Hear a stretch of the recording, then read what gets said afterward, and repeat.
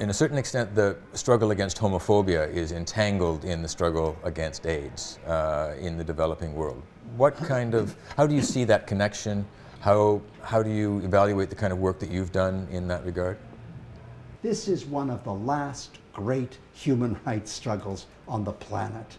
And it has this reverberation in terms of HIV and AIDS. And it compromises lives in the sense that the anti-homosexuality laws are so damaging to the lives that gay men lead in many countries that it drives them underground. They don't get tested, they don't seek treatment, they are more susceptible to transmission of the virus because they can't rely on any of the normal clinics and health centers that are available in society. They present themselves, and the homophobia is so crazy that they are abused even in their physical presence.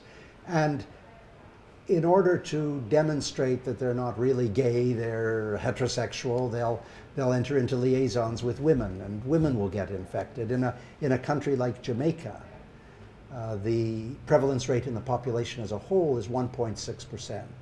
The prevalence rate amongst men having sex with men, the gay community, is 32%.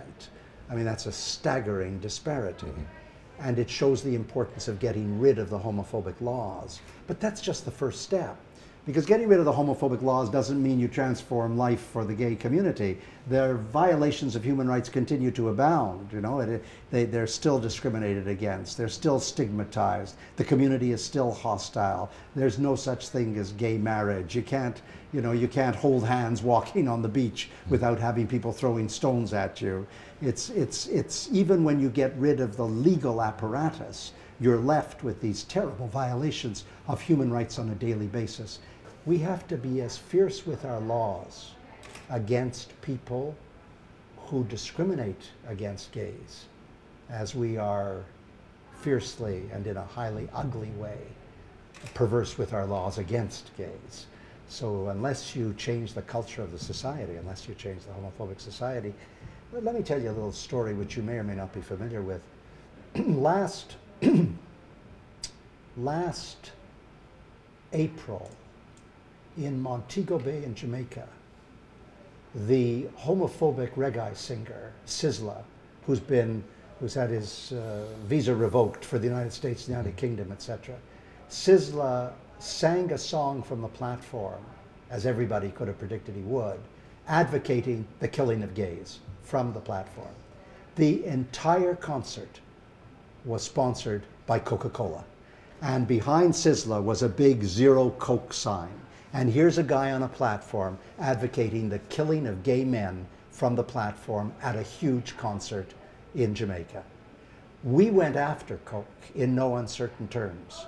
And they have given us the runaround over the last 6 months, which is positively exquisite in the annals of deception in a multinational corporation. But we're not fools. We won't let them off the hook. So we've kept after them. And just 3 or 4 days ago, we wrote to the head of Coca Cola in Atlanta, to Muhtar Kent, and we copied the entire board of directors because we were getting nowhere with the lesser mortals on the ladder. And we've told him that unless you take out full-page advertisements in every single paper in Jamaica and apologize, and unless you sponsor a gay-friendly concert at the International AIDS Conference in Washington next year, unless you really show the world that you're serious about equality and diversity, we're going to go after you internationally.